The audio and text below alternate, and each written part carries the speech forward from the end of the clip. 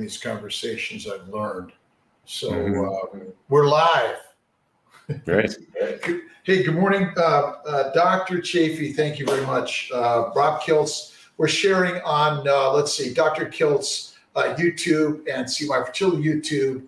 And hopefully it's going to be broadcast on Facebook also. But I never know on these technical errors. Yesterday I came home, I had alarms going off. I had nothing else. But we're going to continue the conversations. And I was blessed to be interviewed by Dr. Chaffee. And we're going to basically continue the conversation. And let's hear more about your side of things. And Plant-Free MD, is that, do I have the right handle? And I apologize if I don't. No, that's it. Yeah, Plant-Free MD is my podcast. Yeah. Tell us a little bit about yourself and how you got into this mess of carnivore and health and wellness. Yeah. Well, I was born and raised in America, but I played rugby in the U.S. and I was an All-American in high school, and then traveled around as a late teenager and an adult, traveling, playing around the world, and absolutely loved it. Ended up going to medical school in Europe after I finished playing professionally over there, and always was interested in diet and nutrition just because of my interest in medicine and biology, but also because of athletics. I always wanted to be able to eat the right thing to fuel my body so I could perform the best. And so I got into this in a very strange way. I was taking cancer biology at the University of Washington in Seattle, and we were learning that plants use poisons to defend themselves, which is actually something that I remember learning in 7th and 8th grade biology as well. You know, that plants and animals are in an evolutionary arms race, plants becoming more and more poisonous, so less and less animals can eat them so they can survive and thrive. And then animals becoming adapted to specific poisons in specific plants so they can eat that plant and, nothing else can. So that's their dedicated food source. That's something I remember quite clearly learning in junior high biology. And then we're sort of reiterating this in my, upper division level cancer biology class, but looking at it specifically from a cancer standpoint. So we were looking at all the different carcinogens that were in vegetables. And we learned, this is now 22 years ago that I took this, they had already identified 136 known human carcinogens just in Brussels sprouts, and over 100 just in white mushrooms, and then spinach, kale, lettuce, celery, cabbage, cucumber, broccoli, everything that we would find at a store. They all had 60 or 80 or over 100 known human carcinogens each, and they were quite abundant. We knew this from work from our Professor Bruce Ames from Berkeley. In 1989, he published a large work showing that there are 10,000 times more naturally occurring poisons, insecticides, pesticides in plants and vegetables like spinach than the pesticides we spray on them by weight. So the natural insecticides outweighed the commercial insecticides, and that the natural poisons were far more likely to cause cancer than the pesticides we sprayed on them. This is why we still have pesticides, because they did this research. They were trying to ban all these things, and they did the research and said, well, actually, it's a drop in the bucket if you're actually going to eat the plant in the first place. So we were quite blown away by this. And, I remember looking around just wildly. I was like, you must be joking. I was looking around for like a TA who was like smirking in the corner or something like that, who was in on the joke, but there was no one. And I just sort of dawned on me like, man, this guy's serious. But I still thought in my head, I was like, okay, but vegetables are still good for you though, right? And he just must have, read my mind, because he just looked at us and he said, I don't eat salad. I don't eat vegetables. I don't let my kids eat vegetables. Plants are trying to kill you. So and I was like, right. How long ago was this? 22 years ago. Wow. Yeah. Wow. Yeah. And so, I heard that. I was just like, right, screw plants. I'm just not going to eat those things. And, I went to the store. I went shopping after that. And I was just looking around. I was like, everything has a plant in it. Everything's plant-based. Just everything. And I was just looking around. I was just like, plants, pasta, rice, vegetables, obviously, produce aisle. And I came around some eggs. I was like, okay, eggs, right? Eggs don't come from a plant. Fine. And meat doesn't come from a plant. Okay. And milk doesn't come from a plant. And I just ate eggs, meat, and milk for the next 5 years. And I was playing, the top grade rugby in the U.S. and at the collegiate level and the men's level. Played in the national, the first, the Super League in America, Division I America, and the Canadian Premiership as well. I toured with the junior national team down in New Zealand. And so I was playing sports at a very high level. I was at the University of Washington at the time. So, I woke up in the morning, go to class. As soon as I was done with class, I was straight into rugby training with my collegiate team. And then as soon as I was done with my collegiate team, I'd go to the men's team. And so I was just training, for 6-7 hours a day, every day. And then I'd have 2-3 games on the weekend. I'd play as many games as I could. And when I switched over to just stop the plants, like my performance just went into the stratosphere. I stopped. I couldn't get tired anymore. I couldn't run out of energy. I couldn't get sore anymore. I wasn't getting sore after working out. I don't get sore anymore after I work out. And that's something that I've noticed is directly to do with different things we eat. Generally, like grains, carbs, beans, those will really kick off the delayed onset muscle soreness. Coffee too. Coffee's a bean though, so that's it's going to have similar sort of things. And so I just felt absolutely amazing. And then I was in England playing professionally, and I sort of started slipping off of it because some of the meat was breaded. I didn't really have the same access to meat that I did in America. And a lot of people get mad at me when, in England. It's like, well, we have great meat in England. It's really good quality here. You just didn't go to the right butcher. And I'm like, okay, maybe where you live, but where I was, it really sucked. And like, whatever it was, like it wouldn't cook right. I don't know if they like injected water into it or something like that, but I tried to like cook it up and like grill it or fry it. And it wouldn't brown. It just would not brown. It just turned gray and sweaty. And so I was like trying to get it brown on each side, but it wouldn't brown. And it ended up being well done, but still just gray and sweaty on the sides and just cooked all the way through. I'm like, well, that's gross. And so I could not cook these things properly. And so, I'm sure it was mostly to do with me, but whatever it was, I couldn't do it. And so I was getting meat that was like pre-cooked and sort of breaded. And I was like, ooh, is it going to make that big of a difference? And I was like, well, maybe it's just a little bit, so it's not that big of a deal. But, I absolutely that was when I started noticing a difference in my performance and my health. From your team, when you were on this carnivore lifestyle, doing rugby at an early age, it sounds like, what did your teammates and other people think about that? Were they thinking you're crazy? Were they interested? What was the thoughts? Yeah, well, that was the thing. Like, I never really thought of it as like a carnivore diet. I just knew that I wasn't going to eat plants. And my best friend, growing up, we played rugby together. Well, he got me into rugby. I told him at the time, I'm like, yeah, I'm not going to eat any of these things. And that was when, Atkins was sort of making a revival. And he was saying, it's like, oh yeah, well, a lot of people are ditching carbs anyway. So, that could just roll into this. And so, I just, he knew that I was doing it, but he didn't really tried it himself because I didn't think of it as like, wow, this is making a big performance enhancement. I also stopped, drinking during the season at that time too. And I attributed a lot of this to just not drink, which obviously has a huge benefit as well. I only drank once a week just after rugby games. We would go out and we'd have a big party and we drink, but then it would take like 3-4 days just to recover from that one night out. And I'd still be feeling it halfway through the week at training. And so, that obviously is going to affect you quite significantly. And so when I stopped doing that, I was recovering the next day. I felt better.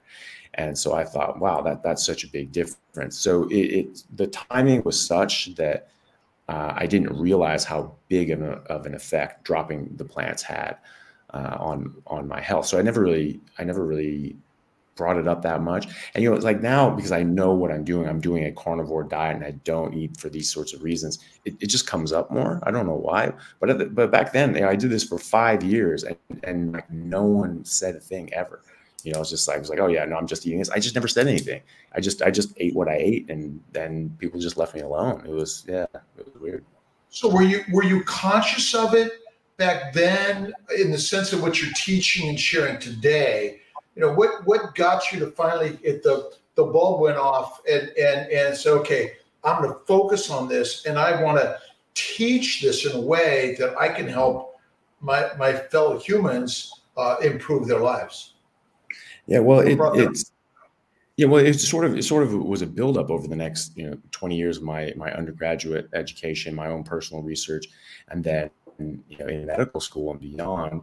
The different discoveries come out, with Dr. Robert Lustig out of UCSF, with his work on fructose and showing that this was more likely to be involved in heart disease than just fat and cholesterol. Then all the information coming out about how the cholesterol model of heart disease was not only wrong but fraudulent, and a lot of other things that just came out as well. And then just obviously, we've been taught since we were kids that humans are apex predators, top of the food chain. Apex predators don't graze. Lions don't eat grass, and dolphins don't eat kelp to get roughage. And so when you're top of the food chain, you eat animals. And then I came across Dr. Baker on the Joe Rogan podcast, and that, watching him for 5 minutes, I was like, this guy is more right than he knows. And just everything just clicked in, because all the different things that I knew about, plants being toxic, fructose actually being a big player in metabolic disease, and cholesterol just not actually being a problem. That fed in with everything that he was talking about on Joe Rogan's podcast. And so I was just like, okay, yeah, this makes sense. And when I started looking at medicine from that perspective of, humans are animals, and the kind of animal that we are carnivores, and we're carnivores that are not living and eating as carnivores.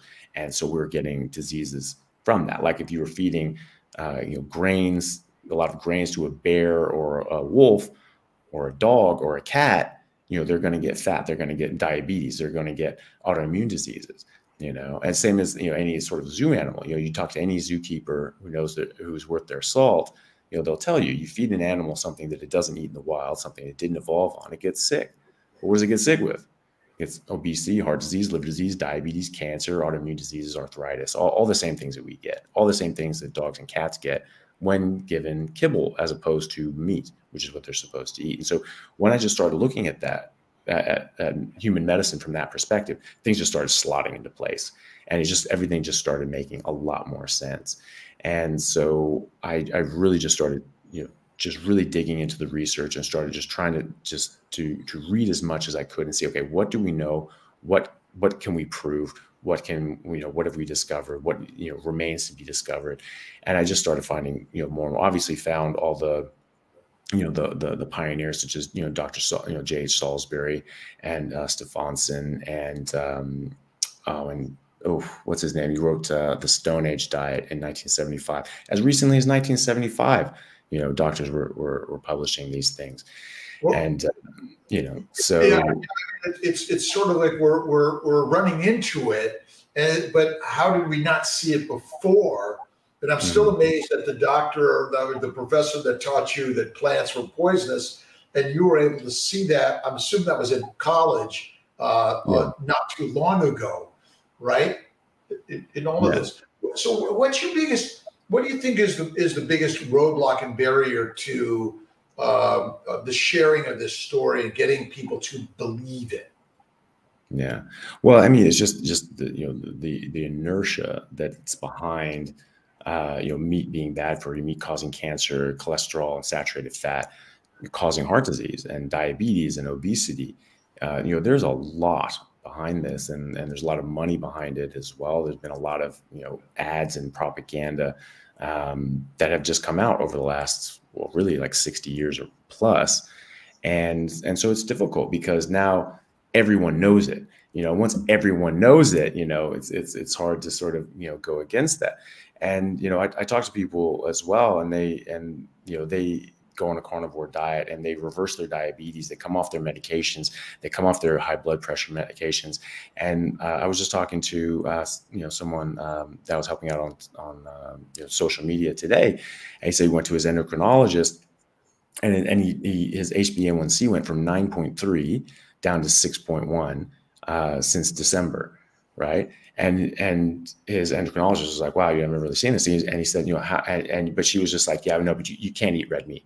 Red meat's really bad for you. You need to stop eating red meat, and you need to stop eating, high fat and this, that, and the other. And he just asked her, he's like, But have you ever seen someone reverse diabetes? And she said, no, I've never seen that. It doesn't happen. And he's like, okay, but I've just done it. You've just seen the results. So why are you telling me to stop doing what got me these results?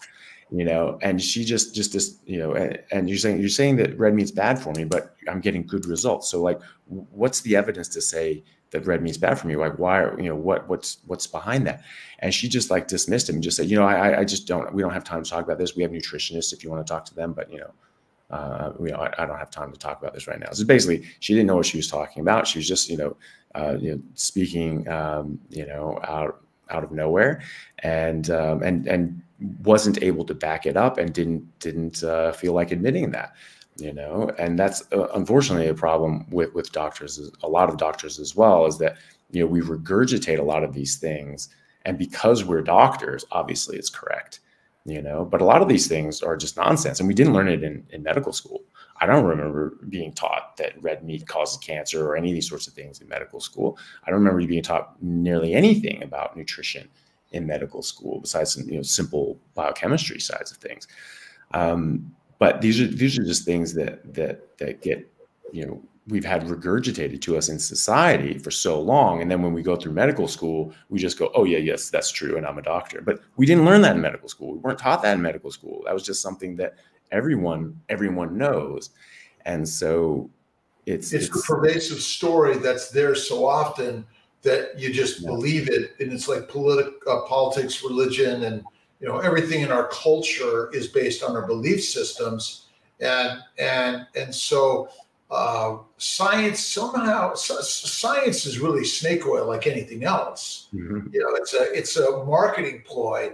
And so how does it make you feel in sort of when you hear the story of the patient talking to the doctor, and the doctor says, you're wrong, and doesn't want to listen to it?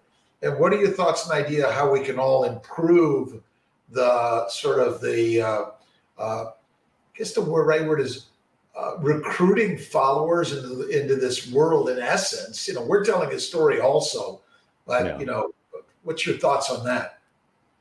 Yeah, well, and I think it just plays into your previous question is that we just have to educate people, and we just have to show them the evidence. And when I encourage people when they're talking to their doctor, it's like, well, my cardiologist wants me to do X, Y, and Z.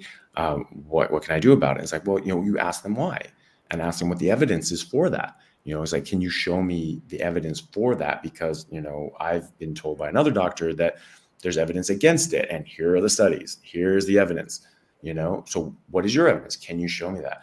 And, and you can do it nicely, but, you can ask for their evidence. And, if their evidence is better than my evidence, then, go with it. I don't mind that, but, I'm pretty sure I'm right. And, and if they have evidence that shows that I'm wrong, I'd love to see it, because, I want to know what's going on. I don't actually have a dog in the fight, but, just educating people and showing the actual real world results, it will just sort of make a grassroots movement, and eventually more clinicians will have to start picking this up, because, there are responsible clinicians out there. I've met many doctors that have seen, have spoken to me and seen my results and listened to what I have to say, and they've completely changed the way they approach medicine and their own nutrition, and also who have had patients like my mom when she went to her doctor, and her HbA1c went from 8.9 down to 6.1 in 2 months on a carnivore diet, and her doctor was like, how the hell did you do this? What the hell did you do? Type 2 diabetes is only a progressive disease. It only gets worse. This does not go backwards. We can mitigate it and slow it down with diet and lifestyle and medications, but that's it. It only gets worse. But you don't reverse it. Like, how the hell did you do this? And my mom told her what I was doing and what my research and sort of what I was concluding. And she said, I'd really like to take a look at his research, and that's really interesting. She's a very bright lady too. She was an MD PhD from Harvard, has a PhD in biochemistry from Harvard, and I had a long conversation with her talking about, like, I think we've got biochemistry all wrong. We're calling this a fed state and this a fasting state, and I think that's completely off. I think this fasting state is our primary metabolic state. This is where all of our heavy machinery comes to bear. This is where all these things work better. And she's just sort of like, it's like, damn it, that's right. And she, has completely changed her practice as well in its approach to diabetes as well. So, it does happen. And when you see these real results, if you're a responsible, open-minded clinician, like you have to take notice. So even if it goes against the doctrine, because as Richard Feynman says, it doesn't matter how brilliant your theory is, and it doesn't matter how smart you are. If it doesn't agree with experiment, it's wrong. And so if you're saying, oh, you have to use treatment X for diabetes is the best thing to do, and I do treatment Y, and it just completely reverses it.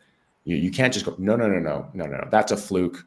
X is the way to go. It's like, well, we've done this in real life, and Y is the way to go. And I think people, will continue to come around to that as long as just, the information keeps getting out there and people keep having the results that they will. So keep sharing the story, encouraging people, which I know through social media. I mean, this is a community sourced health and wellness care. It's a whole different game today. And, we spent a lot of money to go to medical school and then our residency training, and you're learning away. But now through your experience and so many other people's experiences, that's really so critical and amazing. And here we are on let's see, Facebook, YouTube. I've got Instagram just running in the background for people that just happen to be there for whatever reason. But this is the new way. But there is that still, because of our background, the science. I think for those of us that go into medicine, it's we believe in science. There's a scientific answer to everything. And when for some reason something is opposite of the science, we're like, we don't know what to do in this. And I know that I looked at it for so long and it didn't make sense until it did.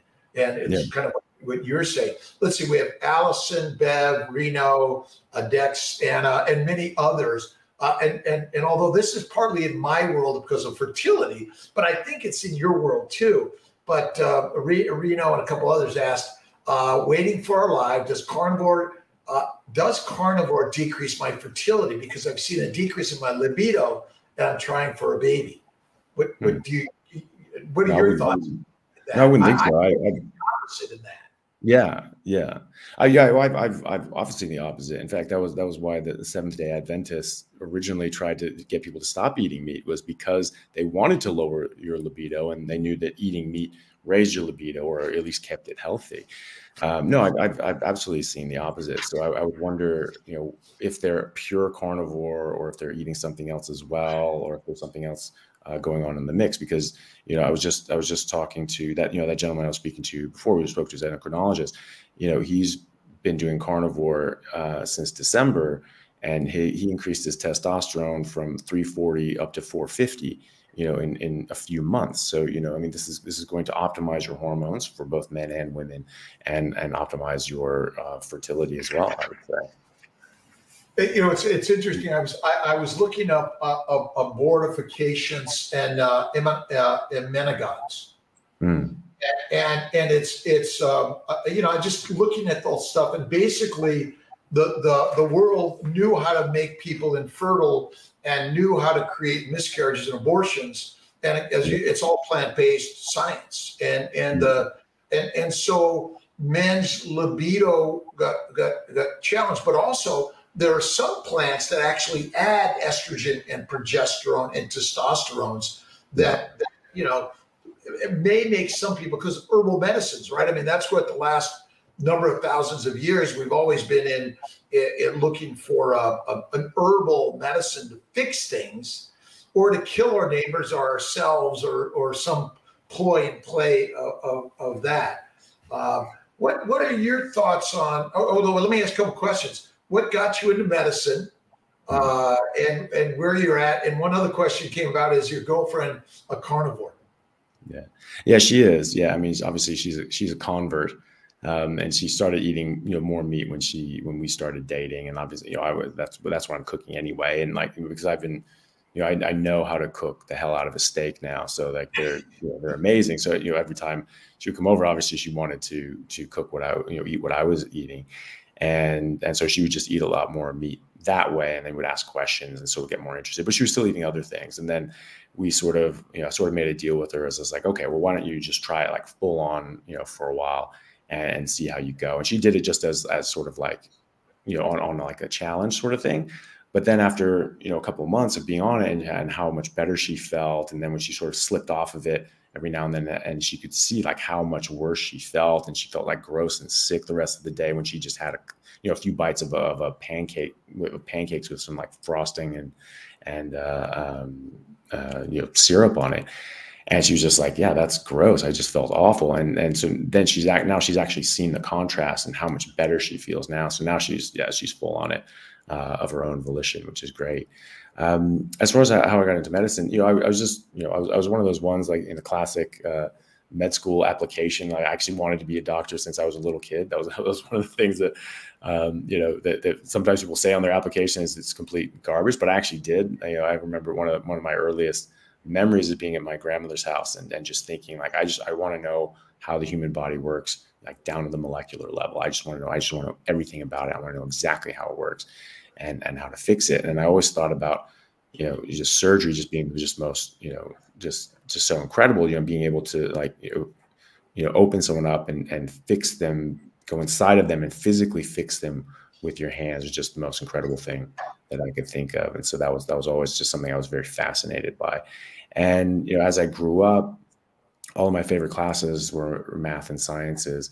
And those were really the main things that I liked taking. And so it just made sense. It was like, okay, well, this was sort of a childhood, fantasy, but at the same time, this is sort of the direction my life's taking anyway. So, we'll just keep rolling with it. And, and I'm very glad it did, because I absolutely love the profession. I love being able to help people. I love seeing patients. I love doing surgery. Absolutely love it. And, you as a surgeon, like if you don't love it, you don't want to, just don't do it, but like generally people who do it really do love it and are very passionate about it. So it is something that I really enjoy doing. And, and then just having this added bonus of actually knowing how the body works pretty much down to a molecular level, at least from this point of view, has just been incredible. Man, being able to heal people and see them just reverse so many medical issues and just heal themselves without just tons of medications and surgeries that are just unnecessary, honestly. And that has been a great boon to my practice, is just being able to fix people and get to the root cause of their problems, as opposed to just sticking Band-Aids on things. So you're in residency in neuro. What are you in residency for? Remind us again. Neurosurgery. Neurosurgery. And how do you interact with your patients in the discussion of the changes in our nutrition? Yeah. So it depends. Sometimes it's not going to come up. But when people are having serious pain, back pain, and radiculopathy, from pinched nerve or canal stenosis, obviously that's something that in some instances can be fixed surgically. Sometimes they can't, and sometimes you decompress their nerves or open up their canal, and their pain doesn't go away. Either because it's been compressed for so long that the nerves have permanent damage, or some other reason. But sometimes you exhaust your surgical, your surgical possibilities. And so you just basically refer them on to chronic pain and just be like, ooh, sorry about that. And they're just, getting, drugs and injections and support groups. And so for those, I just sort of mentioned like, hey, look, this is something that the different foods that you eat can cause a lot of inflammation in your body, and that can actually exacerbate pain. This is something I've noticed personally myself. And so, this can actually really help, especially carbohydrates, grains, seeds, rice, all these things, beans, it makes a big difference. And I've even spoken to people because, there's a public and a private system here in Australia. And the public system, it can actually be 4.5 years before someone can get from their referring doctor to see us in an outpatient setting. So it's when you look at when you see like the delays and like Bernie Sanders and oh, who was it? The guy from Ted Cruz. They had a debate on the healthcare systems, several years ago. I really wish I was there in the audience, because like I'd worked in both systems, and I could have really actually blown that discussion up. But one of the things they were saying, they were like, well, on average, it takes 56 days or something like that in Europe to get surgery, and here it's only like 7 days or something, or 5 days. And someone came up and said, oh, I'm from the Netherlands, and my mother got diagnosed with cancer, and she got surgery right away, and she got surgery like 2 days afterwards and stuff like that. What they don't tell you is that those 56 days are from when that you've seen the surgeon, you've seen the specialist, and say, yes, you need surgery. And so, we'll schedule you for surgery. This includes all like the little surgeries for like, taking off a mole and things like that as well. But they don't tell you that it took you 4.5 years to get in to see the guy in the first place. Wow. Yeah. Yeah. And so that's how it is here. So it's 4.5 year waiting list to get in to see us, to get assessed for spinal surgery. And then it might be a couple months. And then we say, okay, try conservative management and different sorts of treatments. And then we say, okay, no, you need surgery. And it can be up to a year or more at that point, And so, and that, the guy from like the Netherlands or whatever, he said, oh, my mom was diagnosed with cancer. She had surgery 2 days later. Guarantee you that she was waiting for years and years and years to see a specialist, didn't get into him, and it got to the point of criticality, and she went into the emergency department, and this was now a critical, life-threatening emergency. They had this, and okay, we need to take this out or she's going to die. The emergency system works quite well. Someone comes in that situation and they're going to die, they get surgery quite quickly. About 60% of our patients come in that way, with brain tumors and things like that. And that's generally how that presents anyway, because these things grow quite quickly, and all of a sudden you just get smacked with symptoms. But yeah, that's behind the scenes thing they don't tell you. But yeah, so 4.5 years these guys are waiting, and wow. Then like 3 months to get an MRI, and then another and then try to get nerve root sleeve injections for another 3 months, and then doing this, all these sorts of things. And so these guys are in pain the whole time. And so if they seem amenable to it, I'll pepper that in as well. It's like, hey, this is something you can do as well, and this can help with your pain. And some of them try it and some of them don't, but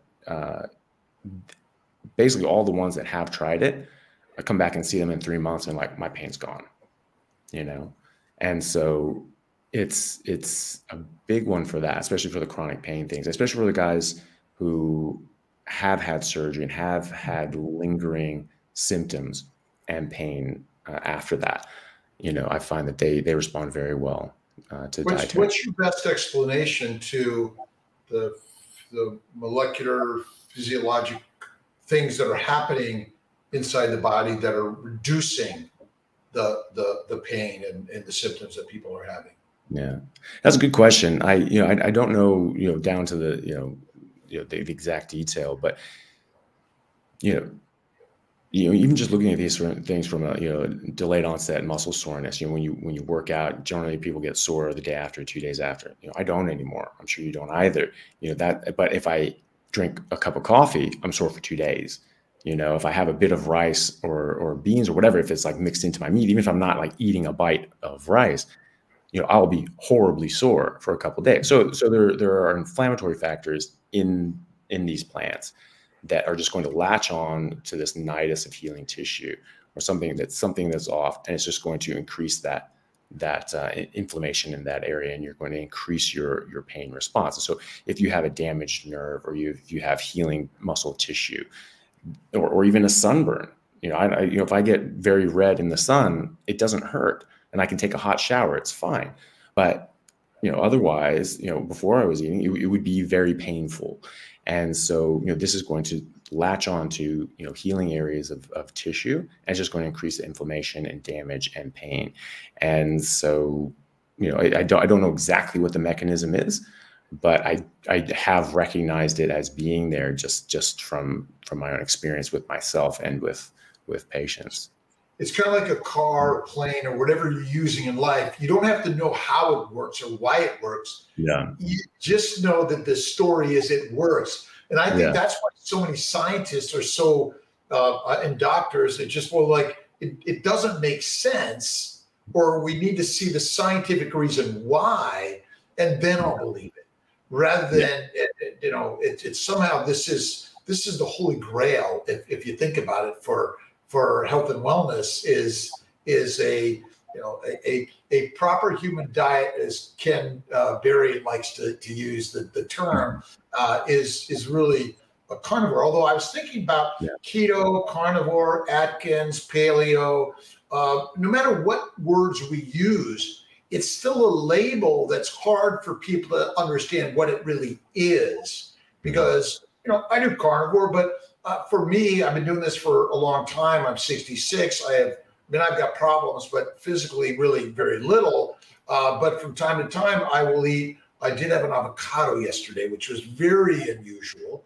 And I occasionally eat French fries dipped in mayonnaise, and I will rarely drink a little bit of wine and coffee is the thing that I probably drink more than anything else, which I know what it is, but I add butter, and personally, I enjoy it. I've been off of it for a year. I went off of it for 6 months last year. And so we each have to find the thing, but it's the labels. And so really, because I know when I ask someone, well, what did you eat? They usually go into what they're not eating, or they're eating healthy. And so it's a hard thing for people to really give the things. How do you address that? Again, we talked about carnivore and someone trying to get pregnant, but what does carnivore really even mean? What does it mean to you? Yeah. Well, I think of it as much as what not to eat as what to eat. Obviously, carnivore, you're just eating meat, but I think that's pretty simple, and just sort of like the Constitution of the United States, is like, these are the enumerated powers of the government. They don't get to do anything else. Like, anything else is just F off, right? But but then people say, oh no, but we should say what and it sort of gets a bit confusing. But no, anything that's not in here, they can't do. That's sort of what it is. And so anything that's not meat or water, you can't do. So, but to just put more of a stress on it, I just say, think about what not to eat as well, because your meat is what you want to eat. That's what gives you nutrition. That's what's going to give you everything that you need. But you don't want, the trick is not eating the other things, because it's not just that they're not as good for you or you don't have to eat them. It's that you don't want to eat them because they're harmful.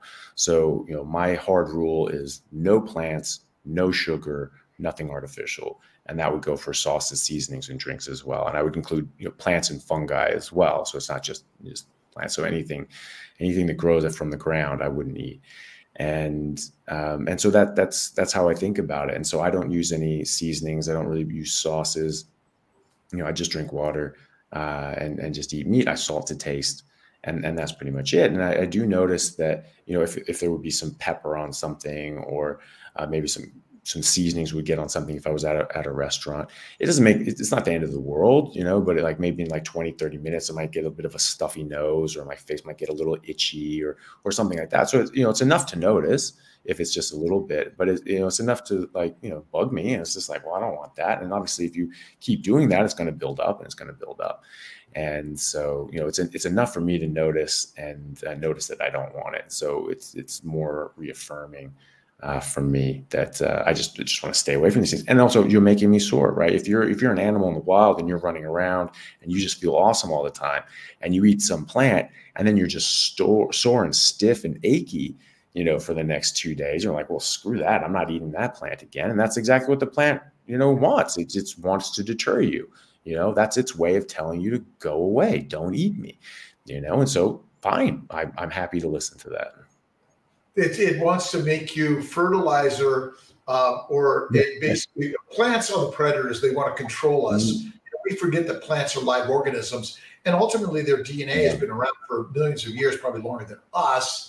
And so we somehow think, well, we're it's sort of like eating spiders or snakes or alligators, right? If it's like, go out and capture an alligator to bring home and eat, all power to you. But you might end up to be the food as much as anything else. And plants are no different. And these are really some interesting things. And Dex, carnivore is more sensitive or react faster to non-carnivore foods, which essentially, it's if you're, sort of the strictness of a lion, If lions are actually really strict, because I know I've seen dogs and cats, munch on grass, or bears on berries from time to time, but ultimately, and I know for myself, there are certain things that will cause me to have side effects, more than other things, and so I just sort of be really narrow 99% of the time. But you got to find out, where are you at in this journey, and what are you trying to prove for yourself individually? Because we're only giving information that we have found really valuable. But I can't remember who I was listening to. It might have been Sarah Hallberg, who talks about giving an EpiPen to someone eating peanuts that might be allergic, or kale and insulin. Ultimately, do those things really make sense in our modern world anymore? Yeah. Well, yeah, true. And I mean, like, that obviously, if you needed an EpiPen for something, even 100 years ago, yeah, you weren't going to make it, and or needing insulin as well. That's a very recent development also. The sensitivity, carnivores being a bit more sensitive to non-carnivore food. Yeah, I have noticed that. I think it's a combination of things. I think it's firstly, you're actually seeing the contrast now, because when we're eating sort of plant things, we're eating a standard American diet. We have all these toxins in our bloodstream all the time, and so we just sort of feel we have this baseline level of crummy that we feel all the time, and so and we just call that normal, and we sort of have ups and downs. Drugs, and we take over-the-counter drugs, or something, in order to make us feel okay. Yeah, and take stimulants like caffeine or whatever. And so, we're doing that, and we just sort of feel sort of ups and downs as compared to that baseline level of crummy.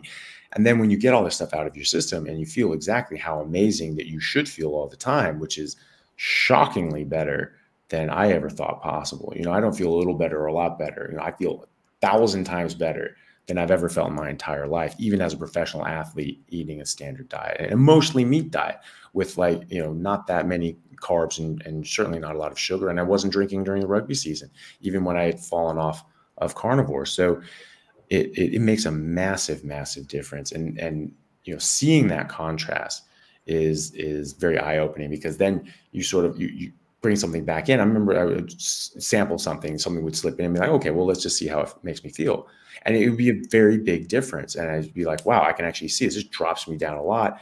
And, I don't feel as bad as I remember feeling 2 years earlier, even on a normal day. But it's a big drop from where I now feel. And so that's, I can see that contrast, and I don't like it. But also, with any sort of poison, your body builds up a tolerance and a resistance, just like alcohol. And it takes more alcohol to get drunk if you drink regularly. But and it's so still doing damage. Right. Even though you might feel okay, but it's still doing damage. Oh yeah, absolutely. Yeah. And so, and so you're building up a bit of a tolerance. And so, but yeah, you may not notice it as much, but yeah, of course, yeah, it's absolutely damaging you. And so, you're bringing this stuff in. If you're eating it regularly, your body's sort of just getting used to that crummy feeling, and you can sort of, tolerate that a bit more. And then when you get rid of it for a while, then your body's not used to it anymore. And then you reintroduce it, and then you get smacked in the face with it. So I think that's why I don't think that there's any sort of, weird allergic, sensitivities that, people that go carnivore have. I think it's just a combination of seeing that contrast, and also just being away from that, stimulus anymore.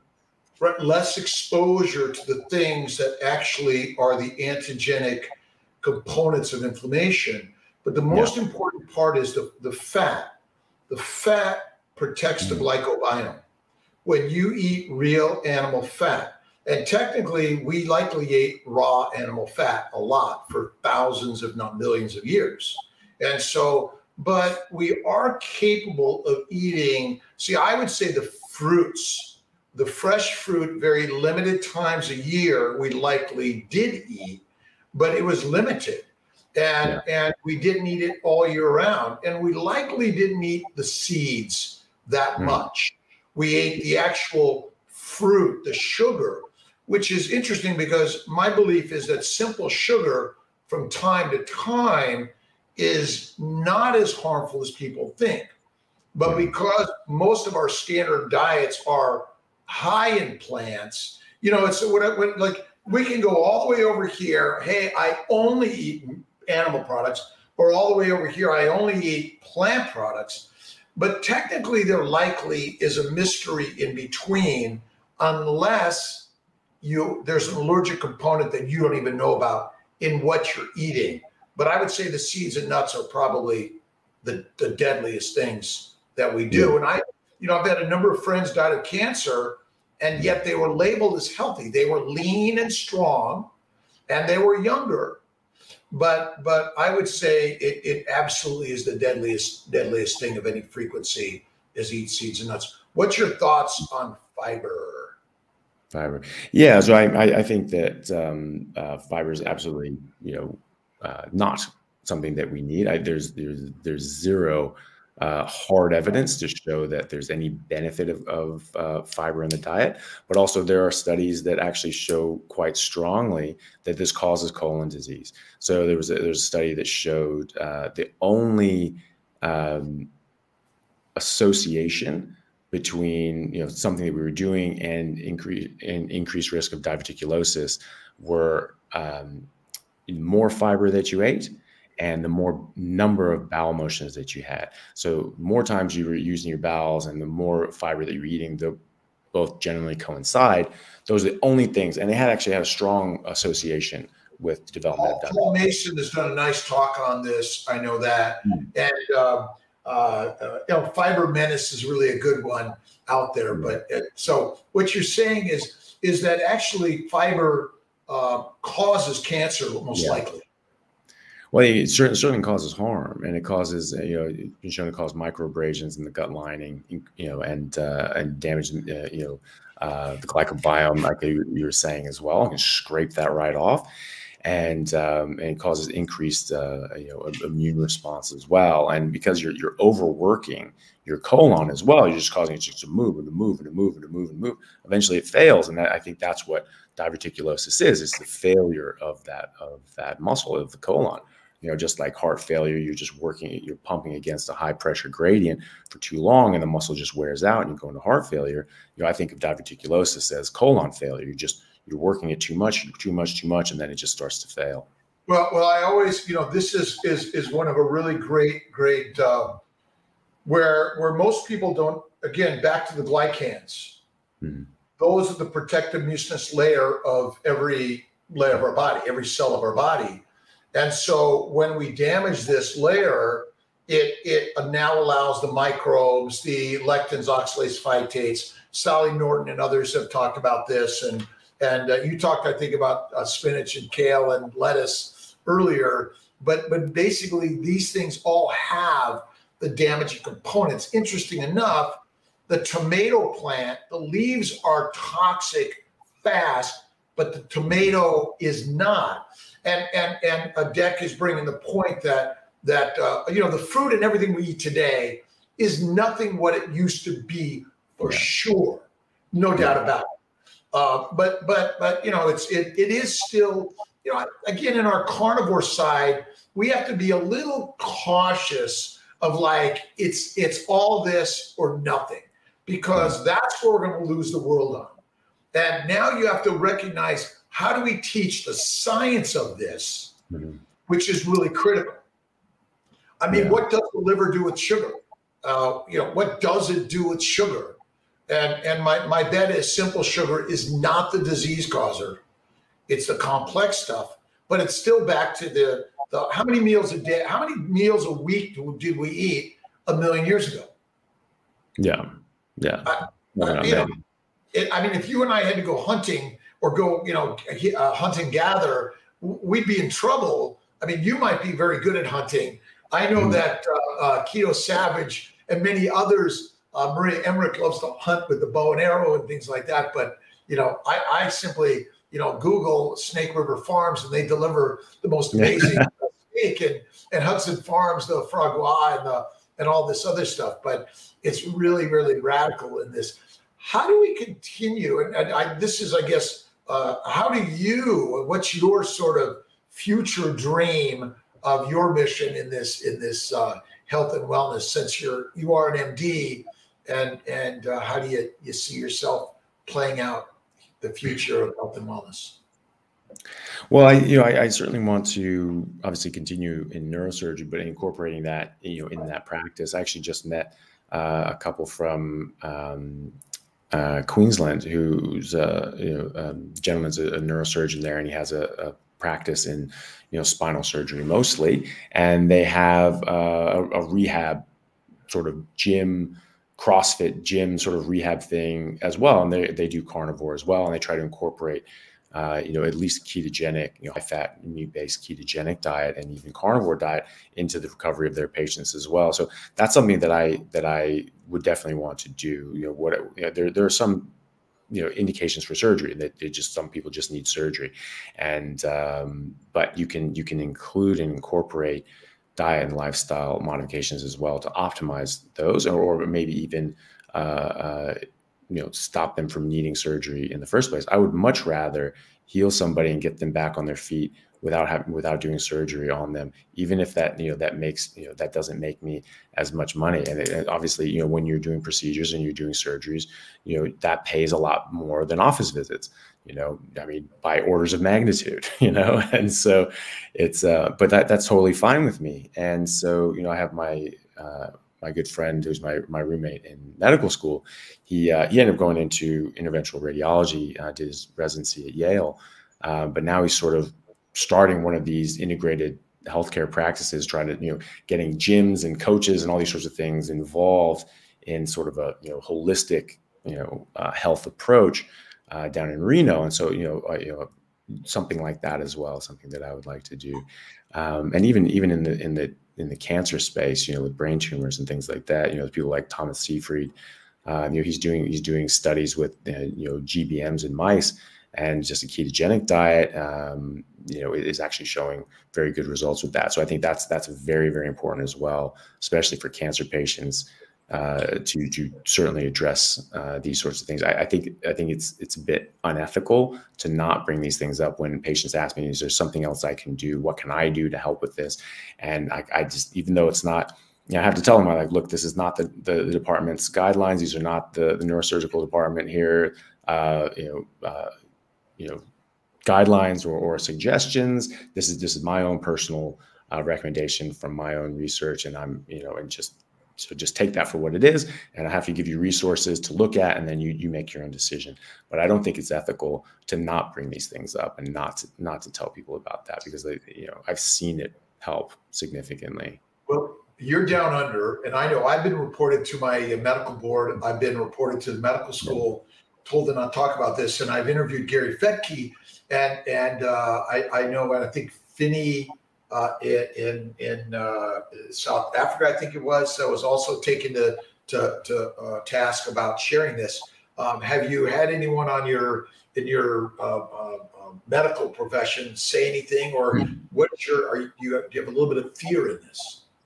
Yeah, so I am conscious of that, and the medical board here does keep a very close eye on things. And so, you do have to watch your step with them, because, if they think that you're doing something that's endangering patients, they will be down on you like a ton of bricks, which is totally fair. I'm happy for that. But, and because of that, I do things in a very careful way. And I talk about these things in a very specific way, saying, look, these are not the official guidelines. This is not the official recommendations. This is my personal things, but it's based in science. Here are the studies. Here's the research. Here are the groups using this as a treatment method around the world. Here are their results. And, you take a look at it and you do what you want to do. And so it's been fine from that standpoint. The people in my department have actually been very interested in my approach to diet and lifestyle, and a lot of them have come up to me and talked to me and asked me about these things. And several of them have taken up a carnivore diet as a result of this. And I've spoken to them about Dr. Seyfried's work as well. I was like, we should get a trial going with our GBM patients, and see if we could do something. And I'm starting to get a bit of interest in that. I'm hoping we can get like an actual trial going to see, maybe, get some of these people on like at least a high fat ketogenic diet, or, even better, a carnivore diet, and see how these people do, after a surgery, just getting some of these people on that and see how they do. So I've been okay in my department, but I have actually seen that.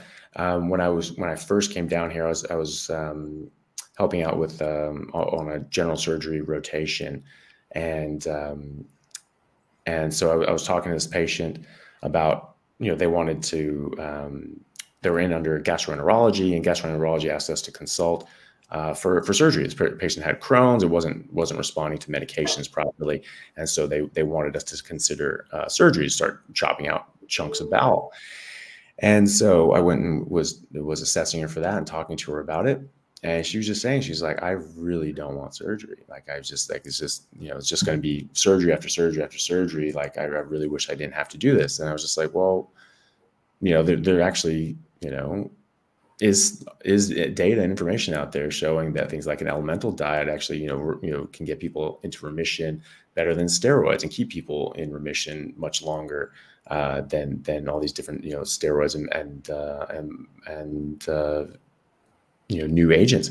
So, if you wanted to approach this that way, you could try these different dietary changes and see how that goes with you. And you can always do surgery. Surgery, it's not like, you don't get surgery now, like you're out of the club, you don't get to come back.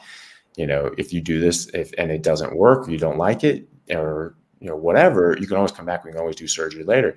And they were really interested in that. And they asked me, and I said, look, here's the research, here are the studies, here are the papers, here's some resources. Take a look at it. Let me know what you decide.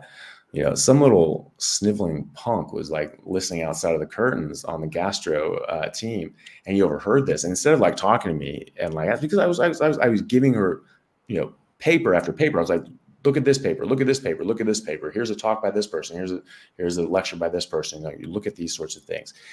And, instead of like asking me like, oh, hey, what are those papers? What are those things? Or whatever. He just went and like told his boss. And again, instead of, actually, speaking to me like an adult, he went to, the head of my department, and was just like, oh, we're going to report this guy to the medical board. It's just like, you haven't even checked to see if what I was saying was true. Shoot first, ask questions later. Yeah, exactly. It's the method of medicine. But I'm always suspicious, even on our side. Let's prove it. Let's write the paper. Let's get the money to support it. But ultimately, a lot of these things are about a product or a pill, or a keto supplement or something. When ultimately, I think what we're saying here is simply going to a high meat, zero plant-based diet is actually the healthiest thing someone could do to cure their current problem. We got to be careful about even the promises we make in this world of, it's something that's going to help. And I know for myself, I herniated a disc 15 years ago. I went right to the surgeon. I said, can you fix this right now? Now, my guy said, you know what? Let's just wait. Okay. And thankfully he did that. But I would tell you that because I went from there, I went paleo, then keto, then carnivore, never a back problem, never a hernia, nothing again. It's been amazing. And I don't do any special exercises or anything. And I still do some light lifting and things like that. But, I think that this is amazing. But the doctor that told me not to talk about it was diabetic, missing some legs. He then asked me, can you tell me about this dietary change? So, I think ultimately, because there's such pressure on all of us in our natural communities, on what do we follow, what do we lead with, and how do we learn and teach this in a way that really is game changing. Tell us a little bit about what publications or books you're working on, and so we can look forward to more of Dr. Chaffee. Zero. What's a Zero Plant MD or Plant? What do you do? Free. Yeah, Plant Free MD. Tell us about your books or your writings. Yeah. So yeah, well, at the moment I'm working on a book. It's been a bit difficult to find the time for it, just with work and everything like that.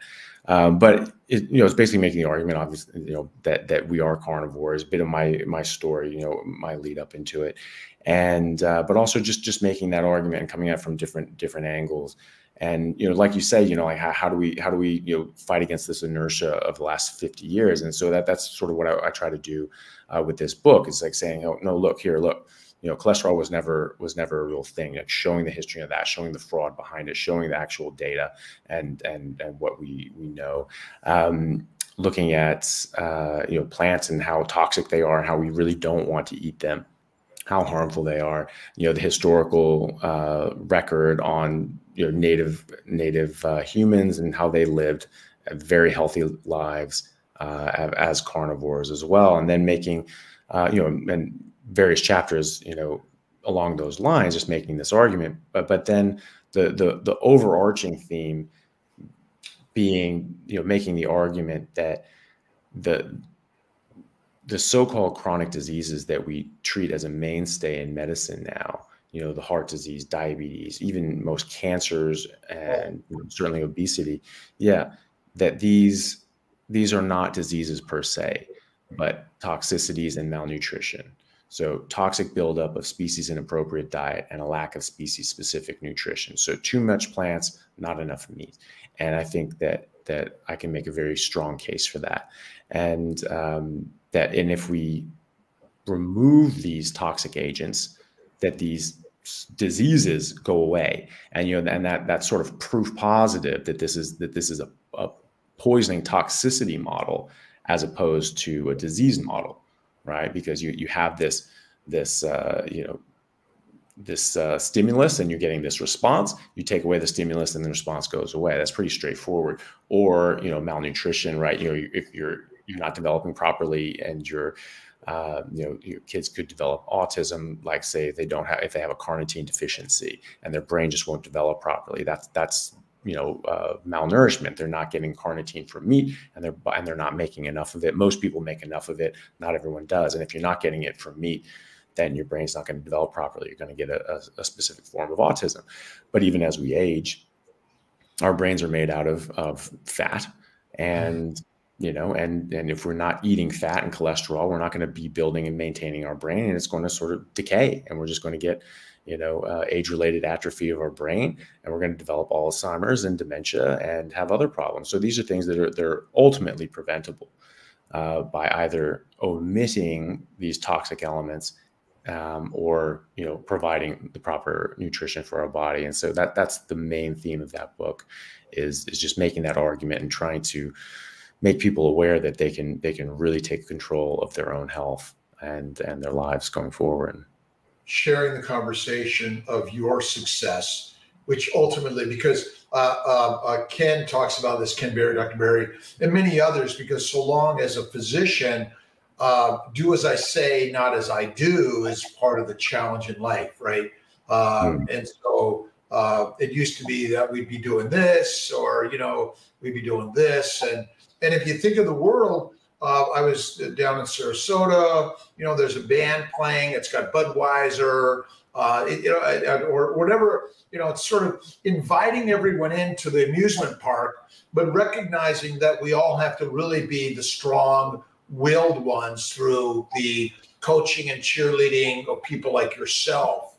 That is so critical in this amazing world of life. Are you going to be giving any talks in the coming months or year, or where can people continue to go visit you and find you with your website? And people still like to meet people. This is nice, but where can we go to really see a live human being share their conversation ideas? Yeah, so I'll actually be speaking at Keto Con in Austin this July. So it'll be like July 8th, 9th, and 10th. So I'll be on the main stage of one of the keynote talks, I believe on the Friday, if I'm not mistaken. I think it's the Friday, if not the Saturday. But then also we'll be on a special carnivore panel on that Sunday as well. So I'll be up there twice, and then I'll, obviously be around and watching other talks and meeting people as we go. And then I'll be speaking at Low Carb Down Under in Gold Coast in Queensland in Australia. And that's going to be coming up. It hasn't been, officially announced yet, but it should be going on later in the year, probably in October. And so that will be another one I'll be speaking at as well. And then they're going to try to do another Low Carb Down Under here more locally here in Western Australia around Perth as well. So I'll be doing that. And then, obviously I put out sort of 2 to 3 videos a week on my YouTube channel and the audio version on my podcast as well. And we have these low carb. What is low carb? Yeah. What is LCHF? And how do we share that in a world that isn't going to go like glassy eyed and what the heck is that, right? Yeah, I think it's more of a terminology because people would get scared off by keto, ketosis, ketogenic because they associate that with ketoacidosis, and which of course it's worlds apart. It's not the same thing. It just shares part of the same word, but so I think that is a way of saying ketogenic diet without using that terminology. And so Vinny Tortorich, he does the no grains, no sugar, NSNG. Yeah, so no sugar, no grains. That's his sort of thing. But what he said that he came up with that because what he was saying was ketogenic, but people were very much against ketogenic because they thought that meant ketoacidosis. So he said, okay, how can I say the same thing without scaring people? And so he came up with that. So I think there's just the low carb, high fat idea is similar to that. But also I think it's a bit more specific because you can be on a ketogenic diet and all that is the lack of carbohydrates. So you could just be eating anything else, really. It doesn't mean you're eating meat, doesn't mean you're eating enough fat either. It just means that you're not eating carbohydrates. But so a low carb, high fat diet is really telling you that you don't want the carbs and you want, but fat is good and you want to eat the fat as well. What about how do you discuss and what's your thoughts on how many meals a day, fasting, and how do you have that conversation and what are your thoughts on that? Yeah, I don't think that we necessarily need to fast. I think you automatically will eat less, but I don't really consider that fasting. I think that people should just eat when they're hungry and eat to satiation. So because our hunger signals change very dramatically on a carnivore diet or even a ketogenic diet, just because you're signaling your hunger signals change dramatically. And you can actually listen to them. So they actually sound different. But when you go by taste, if it tastes good, that means your body wants those nutrients.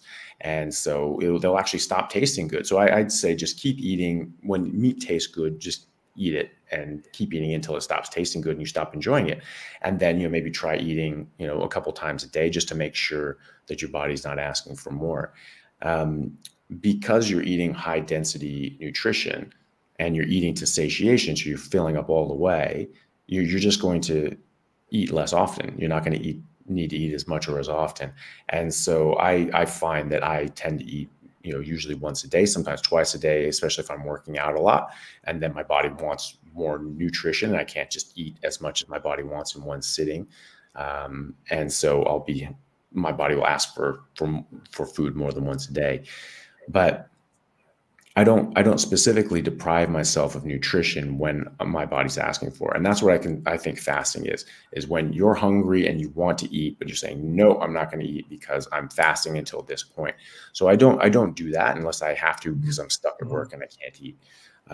But I do tend to eat, but people will say this oh no, actually you're only eating in this 4-hour window, or maybe you're eating just, once a day or something like that. So you are fasting. I'm like, well, not really, because I'm not depriving myself of food. I'm not stopping myself from eating when I'm hungry. I eat when I'm hungry. And just because of how I eat, it tends to be once a day, sometimes twice a day. We have all these labels and most of the time I just go I don't know what the heck that means anyway. But if you're eating a high carb diet, your belly is full of carbs digesting always. Mm. And so that's the biggest, most amazing thing to the story, is that the bucket, the stomach to the rectum, as long as it has carbohydrates inside of it, it's either fermenting or digesting and extracting the sugars, what little protein is in a plant, what little fats are in a plant, but it's also getting the plant antigens and the phytochemicals, which are basically, that's why this term fasting, my bet is, again, if we ate once a week, thousands of years ago, we're lucky to do that. That is fasting. But ultimately, because our healthy lifestyle, I eat healthy, organic, clean, which are words that I don't even know what they mean anymore. It's a very confusing sense. But when I saw Sarah Hallberg died of lung cancer, and she was a healthy person, exercised, ate healthy, and my best friend Dave died of cancer at 52, I now realize that what you're saying is the most important thing is that plants are the poison. And meat and fatty meat is really it. What's your daily, what is it you eat? What is it you cook for your girlfriend, or your girlfriend cooks for you? So what can we inspire people to eat like Dr. Chaffee? Yeah. Something like, 98, 99% of what I eat is beef, and usually steak. So, ribeye was always my go-to, but like it's literally doubled in price over the past year here in Australia. So it's like, okay, screw that. So I'm just getting New Yorks now, which are great. And those are they're literally half the price of the ribeyes here now. It's absolutely insane. So I just do that, or I get briskets and chuck steaks, anything you want really. But I like beef. I really like beef, and most of the time I'll do New Yorks. And so I'll get like a whole strip loin, or I get like a whole case of them from Costco, which you'll get a number of these things in the case. And I'll keep those in the fridge for a while, actually. And so I'll actually wet age it when in the cryovac packs. If you leave them in there in the refrigerator, that's wet aging them. So a lot of these very nice restaurants, they'll wet age and then dry age. So that's wet aging, just leaving them in the cryovac pack. It's pretty easy. So I'll just get a lot of these things in bulk, and I'll throw them in there because they're just wet aging. So I actually want them to sit there for a while because they're actually getting better as they age. And then I'll open them up and I'll cut them up into steaks. And then I'll salt them just as much salt as I would want on a steak. So that varies with different people. And I'll put them up on drying racks, and I'll just put those in the refrigerator as well. And the salt will soak in and dry out the meat a bit. And it just concentrates the flavor a little more, dries it out a bit, and it browns a lot better. It cooks a lot nicer. And it it really improves the flavor. That was a trick that I learned from Alton Brown, who's like a celebrity chef. He's written a bunch of books. He's a very interesting guy because he'll actually talk about like the chemistry of cooking and what different chemical reactions are happening with between these different foods and why that changes the flavor and these sorts of things. So it's actually kind of interesting to watch him as well. And so that was a trick that he did. And since I started doing that, it was just a game changer for me. I do that for all meat, fish, chicken, anything. I bought a couple ducks from. Do you wet age and dry age your lettuce by chance? Well, aging and dry aging lettuce, right? Yeah. It's cool. Wet age and dry age become putrid, but meat becomes better. If that is like a simple answer to the universe, I don't know what is, right? Yeah, exactly.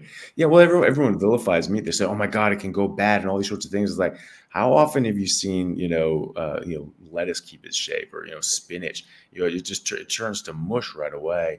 There's a big vegan push in Australia right now, especially in the schools, and there's a lot of schools that are mandatory vegan. Like you are not allowed to send meat with your child for lunch, and then other ones that aren't that way, you have to send a certain amount of fruits and vegetables with them, or they will send the kid home, and which is a bit intrusive, I think. And then there's like these ad campaigns going like, oh, don't just be careful, parents. Like, don't send your kid to school with meat in their lunch because it's not going to be in the refrigerator, and it'd be like hours until lunch, and it could just go rotten. I was like, well, it never has before in the history of humanity. So why the hell is it going to start now? I think in New York, I heard you can't send your child with whole milk. Oh, really? sort of Yeah. everything's a low fat, Yeah. which is trying to kill us all in one way or another. And I always say that's the masters. The masters who eat the Wagyu A5 steak are feeding the masses mush. So the mush keeps us meek. And you know, that's the amazing, crazy story to this, is it not? I'm sure chocolate milk is just fine though, isn't it? As opposed to whole milk. You know, Well, it's like I said, I'm sure that chocolate milk is probably just fine though, but they have a problem with whole milk. You know, so they want low fat, high sugar. You know, and so how do you treat yourself or your partner? Do you guys get a dessert like ever? Where do you fall on that in just sort of the basics? Yeah, no, I mean, the steak is my treat. You know, like I absolutely love every single one of those things. And you know, when I finish eating that, you know, I eat until I'm satisfied, and I keep eating. It's lobster. It doesn't give it very clear. I don't know why, but it was lobster burger and blue cheese and butter was my lunch yesterday. I mean, that was my dessert. Yeah, exactly. Yeah. You know, it's just like, you know, that is my treat. You know, I said to my dad once, you know, that doing this, it just feels like it's my birthday every day, you know, because on your birthday, you get like the meal that you want. Like there's just like the thing that you want. That's just like your favorite thing. There's no guilt. There's no trouble. It's just like, you get what you want. It's your birthday. Treat yourself. Well, every time I had that special birthday meal, it was always like, you know, just a big ass steak with like, you know, butter, maybe like a, you know, lobster tail on the side or some prawns or something like that. But it was always centered around a steak and meat in general. And so now every single day I'm making an absolutely amazing, you know, 30-day wet aged, you know, 15-day dry aged, you know, steak. And it's just incredible every single time. And it's just like every day is my birthday, because every day I'm having my birthday steak. So yeah, no, I don't ever feel like I'm missing out on treats or anything like that. So I make an ice cream, and but a really interesting way to do it is it's cream, eggs, add butter, salted sweet butter. Remember, sweet butter is butter. But it has a sweet taste to it. So, and I know, so I eat those steaks, and it has a sweetness to it, because ultimately, I didn't know this, but the majority of sugars are actually not sweet tasting. Yeah. And most people don't realize that you know, getting back to that sweet apple. Well, a week before that, it wasn't sweet, right? And then a week later, it's like rotten, right? And it'll kill you. And you know, that's the kind of the part of this. Do you have you mentioned Alton Brown? Do you have any other favorite carnivore cooking masters to share their methods of cooking? There was, you know, my mom loves cooking, and she's a fantastic cook. I mean, she's absolutely brilliant at it, and she loves reading. She loves books in general, and she loves cooking. And so naturally, she has a lot of books on cooking. She literally has over 500 cookbooks, and she has read and used all of them. And so, you know, and this was something that when she went carnivore, when she and my dad went carnivore, this was quite hard for her, because she was just like, I'm not going to get to do any of these really nice things. And so that was really hard for her. But then she actually started, you know, finding people that, you know, cook with fire and cook meat and do all these different sorts of recipes in different ways with meat. And so she started being able to, you know, focus her interests on that. I can't remember the guy's name, but he is an Argentinian chef, and he does these pretty amazing cooks where they'll take an entire cow and it'll be split up, and it'll be up on like a big rack, and sort of tipped over at 30 degrees, and it'll have a fire built up underneath it, and it will cook for 24 hours, and it'll just cook like that for 24 hours. And it comes out just perfect and amazing and juicy. And I've seen the finished results of this, and it's mouth watering just watching this. And so, you know, and this guy did one, I saw pictures of it online, where he had 100 cows cooking at the same time. And so it was like, I don't know what army he was feeding, but like it was an impressive sight. They had all of these things cooking at the same time as going around tending all these fires. So things like that. My mom has found me a few cookbooks that are very, very meat centric and meat based.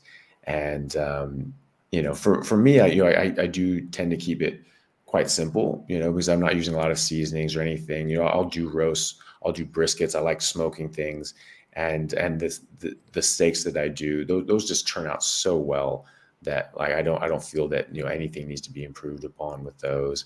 I got some ducks from Costco as well. It's the same thing, salted them, let them rest for a couple of days, and then just roasted them, and they were just absolutely amazing as well. So it works for everything.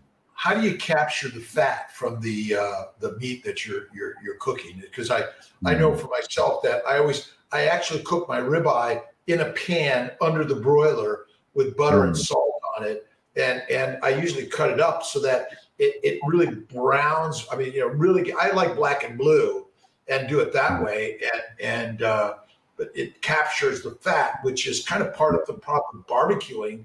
It loses a lot of fat. Do you have any secrets to your fat, saving fat? Save fat, right? Yeah. Fat conservationists. Yeah. And, so I often cook in a pan, for just that reason, and that'll keep that in there. And, I like searing it because I sort of cut my steaks up into what I think is going to be like a sort of a 1 or 2 steaks per day sort of thing. So I'll have like a big fat steak, like a 3-inch thick steak. So I'll have to sear the sides as well, obviously. So I'll have like a bit of like lard or tallow in the pan, and then I'll sort of sear on each side, and some of the fat will render out as well. And then I'll just sort of like cook it, if it's sort of room temperature, cook it sort of 3 minutes on each side, and that'll give it like a good sort of rare but good sear as well. So it has like a really nice sort of crispy crust, because because I've dried it a bit. It has this almost like a crispy, crunchy shell on the outside, and it's amazing. It's absolutely amazing. It's almost like it's been deep fried, and it's just like this crunchy outside. So you don't cut that. I know a lot of people that dry age in these large dry age rooms will tend to cut the outer layers. What's your thoughts on that? Yeah. Oh, yeah. So if you're doing like a proper dry age, if you're dry aging the whole loin, that's something you probably have to do. So I do it sort of differently. I think people call it like a dry brining, where you just salt it and leave it out there, so it doesn't rot. Essentially, brining it. Brine is that what you said? A dry brine. Yeah, exactly. Yeah. So you salt it and then it dries it out. So it won't go bad. It's not growing bacteria. The worst that'll happen, it'll turn into beef jerky, which is great. I love beef jerky. So there's no harm done. But yeah, so you don't need to trim any of it off. If it's in there for like a big thick one, I've even had it for up to 2 weeks, and it still tastes outstanding, but it's just sort of a little more dry than maybe you would want. And but that's it. It doesn't go bad. And so, but it also gives that really nice crispy crust as well. And then you take the fat off the pan, then you just pour it back on the steak when you get it on your plate. Now, your time is very valuable, and we're having a good time. Are you okay for going a little bit longer, and you just kind of go like this? You good? Let's see. A couple of quick questions. I've got Instagram on Dr. Kiltz, MD, sort of taking this, but we got YouTube and Facebook here. Eleanor asks about hydration. We've got a couple of questions. Let me get to those and ask for Dr. Chaffee. What are your thoughts on hydration? How much water are you drinking a day, and what should you be drinking? Yeah, well, I'm a big fan of water. I know some people in the carnivore space, they think so. Well, maybe you shouldn't drink all that much water because it might suppress your hunger. You're not going to eat as much. I just feel better when I drink a lot of water. I've always noticed that throughout my athletic career, that if I drink a gallon of water, I feel good. If I drink 2 gallons of water, I feel incredible. And so that was just me, but that was also training and performing at a high level. Now I'm not exerting that much, so I probably don't need 2 gallons. But I definitely feel better when I have more than a gallon. So when I'm between like sort of 4 and 6 liters, I'm feeling much better. Sometimes it's hard, like if I'm just at work and I don't really have access to water and it's just busy and I'm running around, maybe I'll only have a liter or something like that during work. And then I'll try to pound down 2 or 3 liters when I get home to try and catch up. But I always feel better if I have more water. And yeah, it is just water. I do try to eat or try not to drink water within like an hour or so or two of eating. So I'll try to have like an empty stomach, just because, this is something like, and people said before, like, that you can sort of water down your stomach acid. Maybe you're not going to digest things as well. I don't know one way or the other, but like, it doesn't sound completely unreasonable. So, I try to do that as well. I mean, I drink a mineral water because I like the taste of mineral and I love a carbonation personally.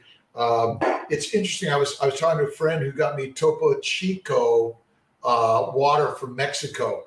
Interesting enough, it's sold by or bartered by Coca-Cola, and I was commenting how it almost feels, and it's like a Coke.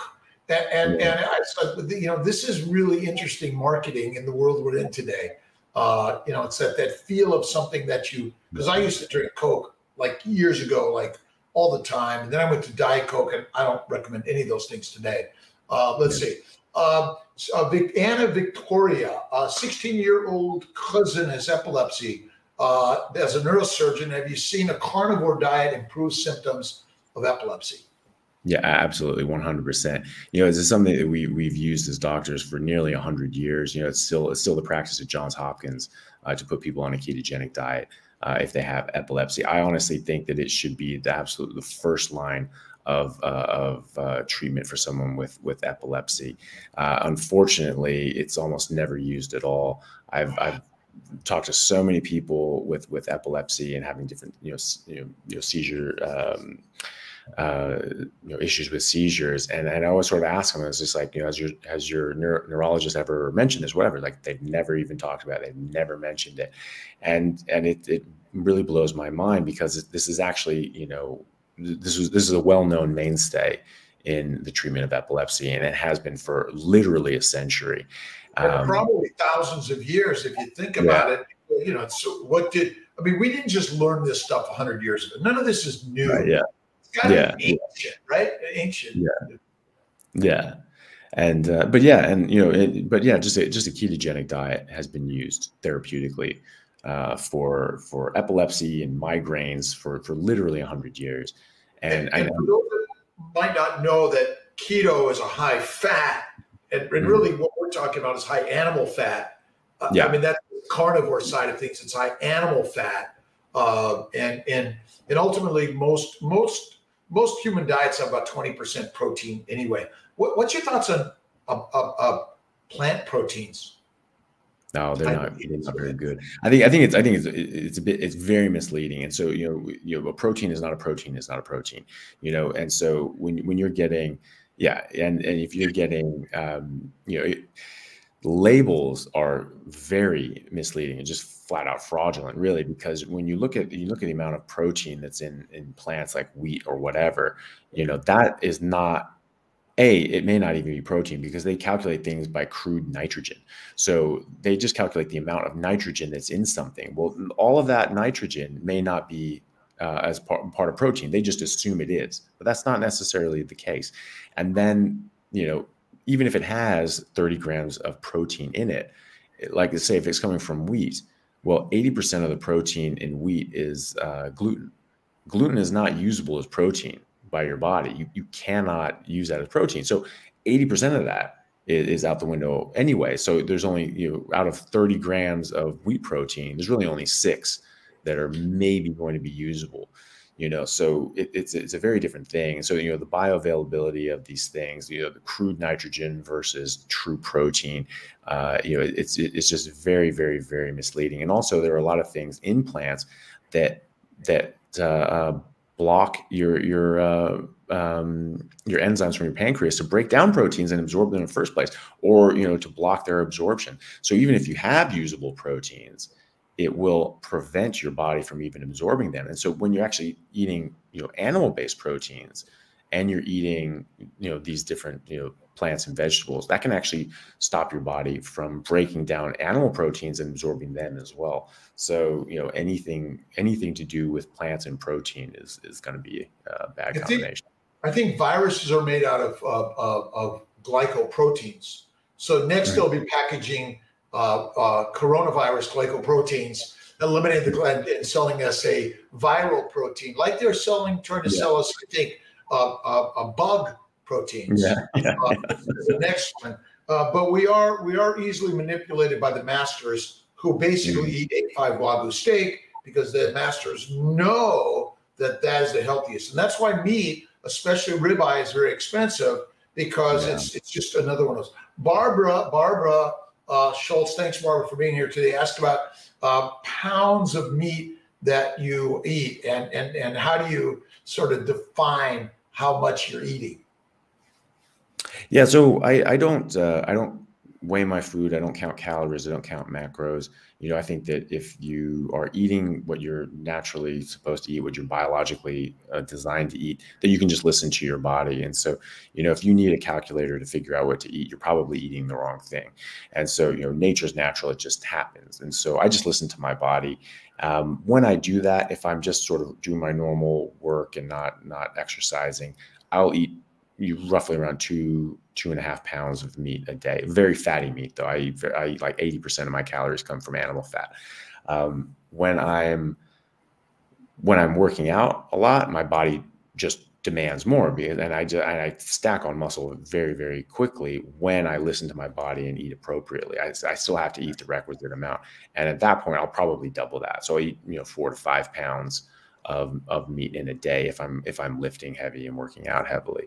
So it really just depends on my activity level. But on a normal day, just to maintain, my 6'3", 230-pound frame, it's usually about 2.5 pounds a day. If I'm working out and I'm putting on a couple of pounds of muscle a week, which is a very normal thing for me if I'm working out regularly, it'll be like 4 to 5 pounds. Yeah, and I kind of do the fist way. I'm amazed how I often cook more than I eat, because our eyes, certainly it's like, oh, and then we do it, and when I'm full, I just package it up and put it away, and often have it as a snack the next day, 2 or 3. But a fistful is about right. That I found helpful in all of this. How do you? So again, thanks to everyone for sharing, and Dr. Chaffee, thank you very, very much for being here again today. For people who are just kind of getting on board on carnivore, where should they go? How do they just keep on the journey and keep moving forward? Well, yeah, I think that, just the main thing is just keep, watching channels like yourself, and different videos. Just try to learn as much about it as you can. I think everyone's sort of done like some beginner videos. I've done, carnivore for beginners. I know, Ken Berry has as well. I'm sure Sean Baker has, and you might have as well. And so, see all these sorts of things. Try to arm yourself with information. There you go. I would keep it simple. I mean, like you eat steak. I eat ribeye, and I occasionally make my ice cream, but mostly it's just that. I don't. It's that once in a while, but I'm in a different part of where I'm at. But I'm sorry, keep on going. But it's finding this in this space. Yeah, and just sort of learning as much as you can about it, and being comfortable with that. And then when you get going, just recognize that you don't have to be perfect right out of the gate. Keep it simple. Just sort of focus on just eating meat and not eating other things. And if you slip up and you have some pizza or some ice cream or, God forbid, a salad, that you can just hop back on. You're just like, oh, I messed up. Okay, great. Just hop back on. There's a lot of people who get discouraged or feel that they're just not allowed in the club if they eat rice one time when they've been carnivore. I've had some friends on the rugby team. They started doing carnivore, and they were like, I've never felt stronger. I never felt better. I just felt amazing. But then I went to my mom's house for dinner over the weekend, and had some rice. So I was like, I ate some rice. So I guess that's it. And they were so dejected. I was just like, you can just start back up again, right? And he was like, oh, really? Like, you really hadn't even thought of that, and it's just like, yeah, just get going again. So it's okay to slip up. We're all human. We're going to mess up. We allow sinners into the Exactly. house. Yeah, And exactly. I always say that, listen, we're all humans on this journey, and we're bringing everyone in on the conversation, and we want to support everyone, and not like, oh my God, you messed up and see you later. But it really needs to be, we're all on the journey, and support and positivity. And I always say faith is first, and inspirations by watching Dr. Chaffee and so many others. And, anything that we fight always fights back. And I that's why I don't do contact sports anymore, because I got hurt too much in this. So exercise and working out. Okay, I want to go carnivore, but I just want to sort of go for a walk in life and not work out. How would you advise as a health and wellness expert and coach? Yeah.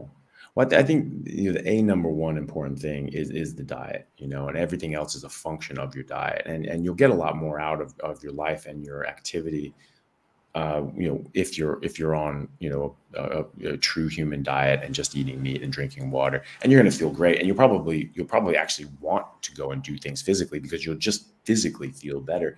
But you don't have to. I don't have time. I just physically don't have time to work out the way I want to, and so maybe I go to the gym once every few weeks now. That's hard for me. Being someone who's played high level sports. Since I was 14, I was training, in a professional MMA gym, in a fighter's gym, since I was my 14th birthday with UFC champions and people going for the UFC championship. And so, that's weird to me to not be working out for 6 or 8 hours a day.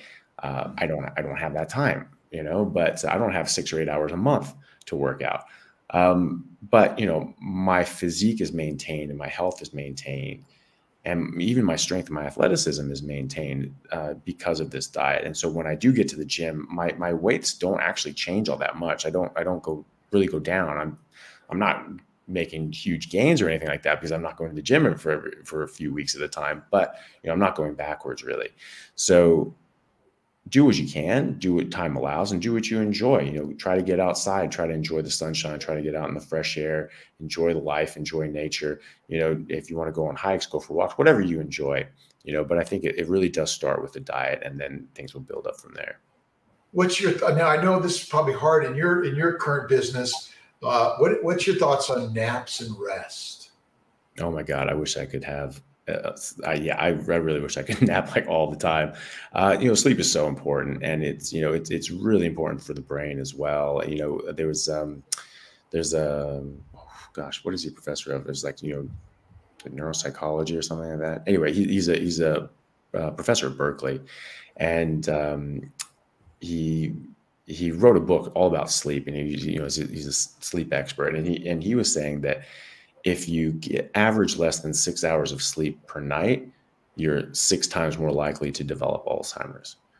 And the way I think about this is that obviously when your neurons are firing, they're getting damaged, and our neurotransmitters, when they break down, the breakdown products of our neurotransmitters are actually neurotoxic. So they're actually toxic to the cells that have produced them and broken them down. And so if they're not turning off and they're not resting and they're not rebuilding or repairing, they're getting damaged, and eventually they will die. And so if you're not getting enough sleep, these things are on too often, so they're getting damaged more, and you don't have as much time to repair them. So that's bad. But also, if you're not getting enough fat, DHA, EPA, cholesterol, all, the very long chain fatty acids, like, 20 and 22 chain fatty acids that only exist in meat, and we don't really make ourselves. If we're not getting that from meat, we're not going to be able to get the building blocks up to our brain to rebuild them. So, but we need both, right? So you need to have enough fat, you need to have enough concrete for your workers to, pour a foundation, and then you've got to, have time for the workers to like be on the job site, so you need to get enough sleep, and you need to have the building materials for them as well. So yeah, sleep is very important. So I found on carnivore, I'm tired more. Oh, really? Now, okay, the reason is because when you're on the plants, so much of it is an upper, and we are meant to rest more. No other animal in the universe is going all day, all day, all day. Ain't happening. So I take 1 to 3 naps a day, 10 minutes each. Amazing. I go to bed early, get up early. I have more energy than ever, but when I feel tired, I just take it and take that nap, because I think it is, as you said, it's the brain resetting. It's the ATP rejuvenating. But a lot of it is because I don't eat the things that actually were the uppers that is keeping us going, and our force in our modern world that you got to go, go, go, go, go in order to succeed and make money. And money is the misery of the world. And I would say that with meat, we make men, mommies, and more masters in life. But, I think you're right. Sleep and rest more, but you'll get plenty of it. And, it's like even a 5 or 10 minute meditative moments, I think, are really valuable for all of us. So, but Dr. Chaffee, God bless you. Thank you so much for taking an hour plus with Kiltz. And again, what's your website, and where do people find you? Yeah, well, thank you for having me. I had a great time as always. So my website is thecarnivorelife.com. It's sort of currently under construction, but that'll be up and going soon. My YouTube channel is just Anthony Chaffee MD, and I have a lot of different videos on there, probably around 60 videos now, with a range of different topics. My Instagram page is again Anthony Chaffee MD, and I post a lot of things from YouTube. I also put sort of blog posts and updates there with different messages and tips and advice for diet and exercise. And then Facebook, just Anthony Chaffee. Twitter is just Anthony.Chaffee. I don't use that as much, but yeah, I am on there. And then and that's pretty much it. Yeah, YouTube's the main one. And then my podcast is The Plant Free MD, and that's on any podcast platform. This is socialized medicine at its very best, if you think about it, right? It's social media. It's taking it out of the hands of the experts and it's putting into the hands of those that, we're all responsible for our own health and wellness. And, my goal in life is actually to share more of how we can learn from experts like Dr. Chaffee, and all you need to do is Google it and you'll find it. Thank you very much, everyone. We'll get, it's like they want you to cook more, by the way, online. And so more of that is better. So again, God bless. Thanks to everyone for joining us. Dr. Rob Kiltz, and keep sharing your stories. Take care. Thanks.